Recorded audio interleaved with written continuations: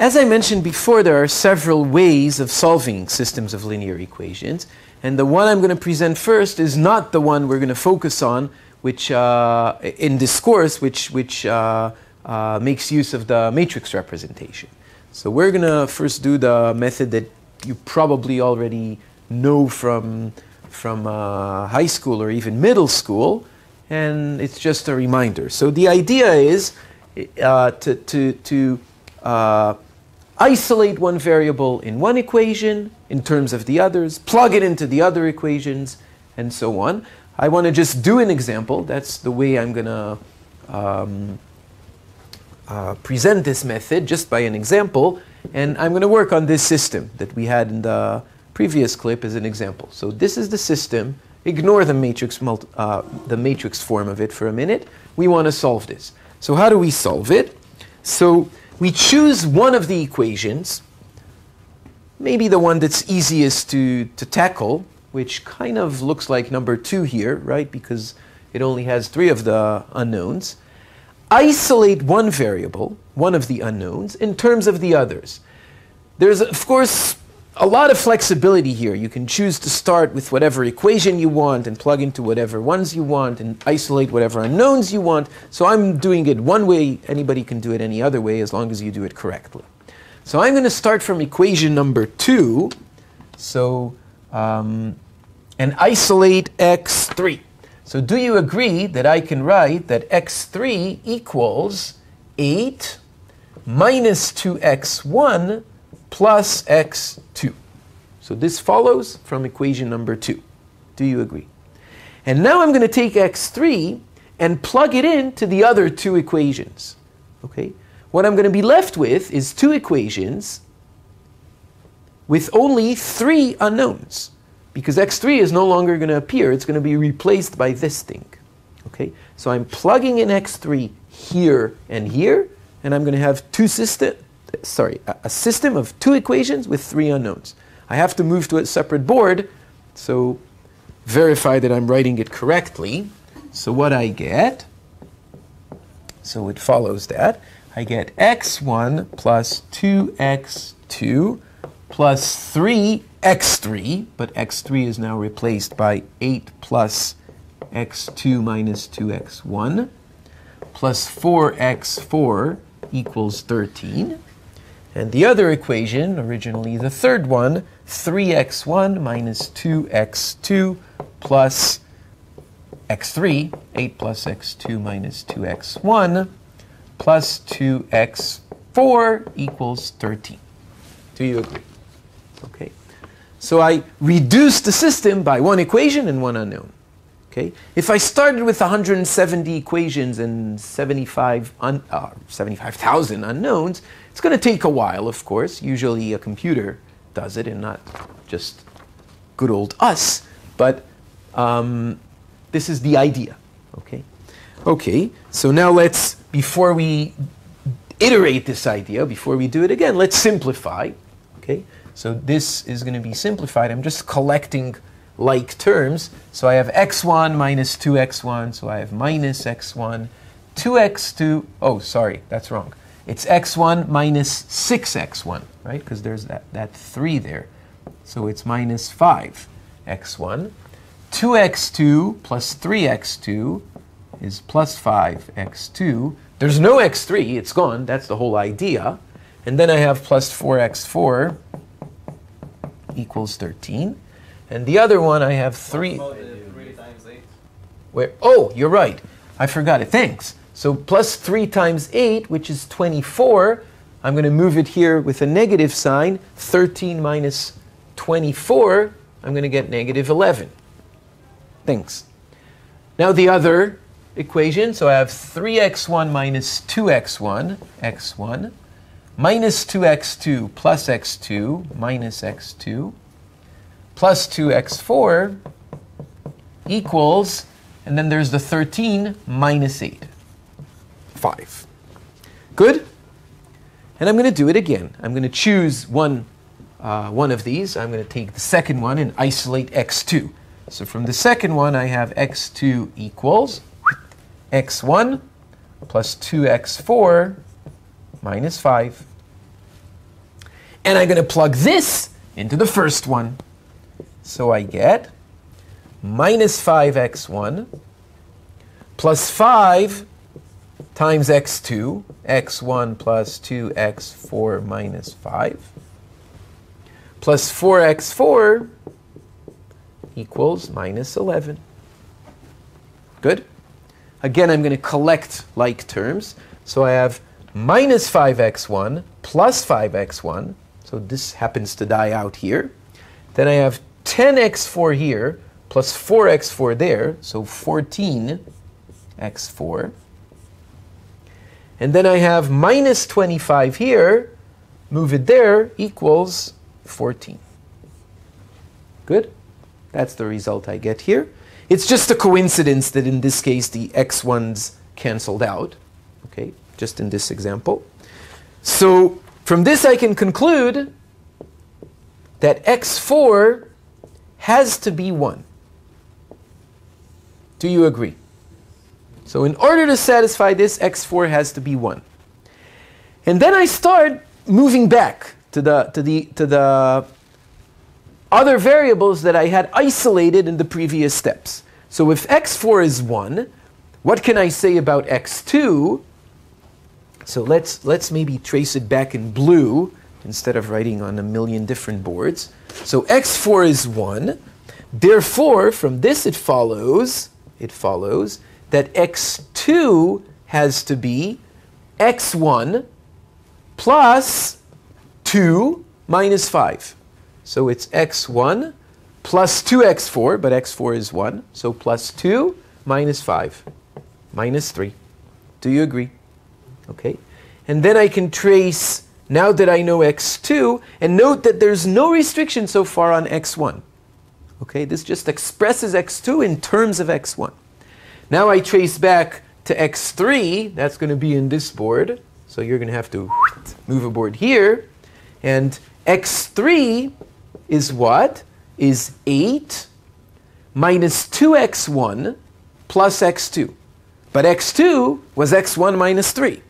So 8 minus 3 is going to be 5. And then minus 2x1 plus x1 is minus x1. Do you agree? And this exhausts all the information that I have. So what I know here is that x4 is fixed. It has to be 1. x2 and x3 can be expressed in terms of x1. And x1 is what's called a degree of freedom. I can take any x1 that I want. That would automatically fix x2 and x3. Okay? So this is the terminology that I want to introduce now. So here's the terminology. x1 is called a degree of freedom. Okay? Or represents a degree of freedom. In this case, there's only one. Okay? Only one variable can be taken to be any arbitrary number. Okay? So that's x1. A general solution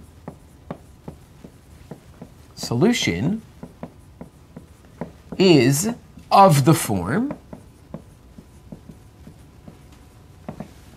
Remember, a solution, I'm going to still write it as a vector or an array of 4 entries, x1, x2, x3, and x4. x4 has to be 1, right? x1 is our degree of freedom. It can be arbitrary, so I'm just going to leave it as x. But then it fixes the other two. So x2 is going to be x minus 3, and x3 is going to be 5 minus x. Do you agree? Okay. So any solution to this equation, to this system of equations, is going to be of this form, where x can be anything you want. Okay, as long as all the entries are consistent with that. We could have guessed that there's going to be a degree of freedom here because there were 4 unknowns and only 3 equations. So this is not a precise statement. We're going to make precise statements of this sort a bit later, but all this is saying that the 3 equations were putting three restrictions on the variables. Okay, but there were four variables with only three restrictions, so one of them should be, we should have the ability to choose. Do you intuitively understand this statement? Okay, it's not yet precise. Okay, so if the number of constraints you have, the number of equations, is less than the number of variables, a good guess would be that you're going to have some degrees of freedom. Okay? Okay, so this is a general solution. We know what a degree of freedom is. All for this example only. Okay, we're not writing it more. So if we choose, for example,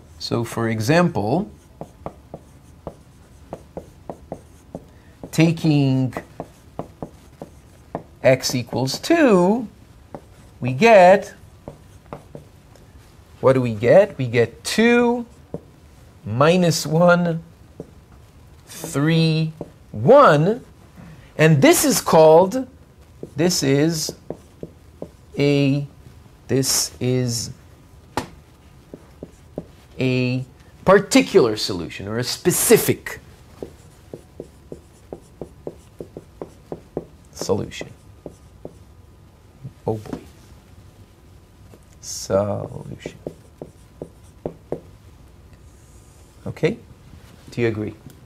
And I recommend, I'm not going to do it here, but I recommend try taking these four numbers and separately verifying that they indeed satisfy all three equations, that it's indeed a solution to that system.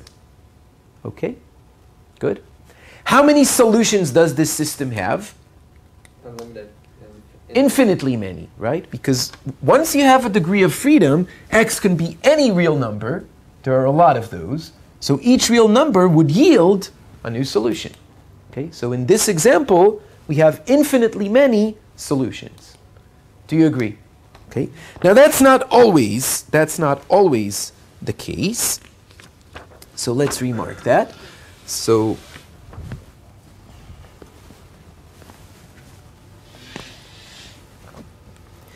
in the previous example,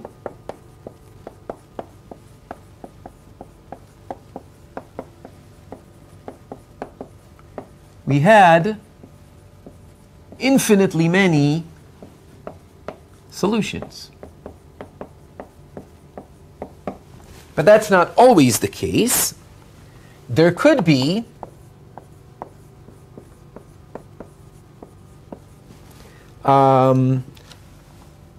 only one solution.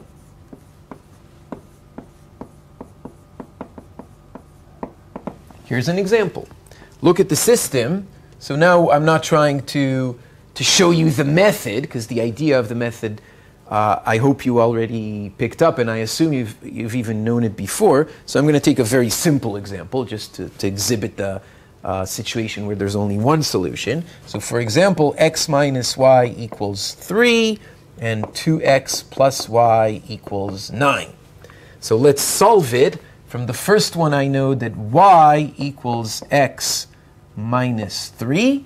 I plug it into the second one, so I get 2x plus x minus 3 equals 9. Therefore, 3x equals 6, and x equals 2. And that's it. X has to be equal to 2. And then y equals 1. Right? Because y is x minus 3. Do you agree? What did I do? You're right. 3 plus, you're right. 3x equals 12. X equals 4. And y equals 4. Y is still 1. Do you agree?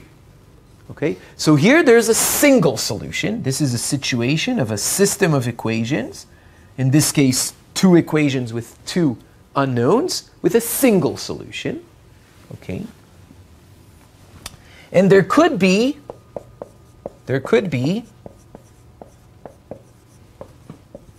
no solutions. So here's another example. look at the system x minus y equals 3 and x minus y equals 4. This is a very trivial system. Sometimes a system with no solutions could be disguised.